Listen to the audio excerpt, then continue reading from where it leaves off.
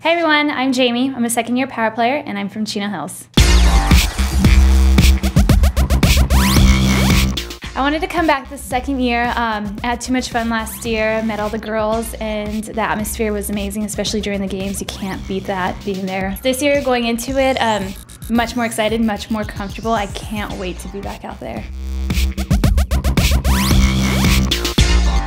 I grew up playing volleyball. I don't really watch it as much. I'm more of a football girl or hockey. But I tried roller hockey, not so good at it.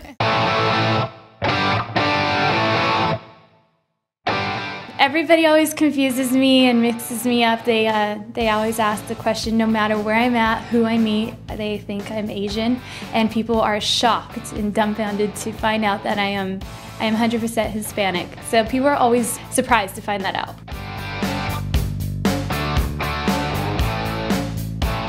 Three things I can't live without: chapstick, carbs, I love pasta, I love chips and salsa, and I love pizza, and my Tempur-Pedic pillow.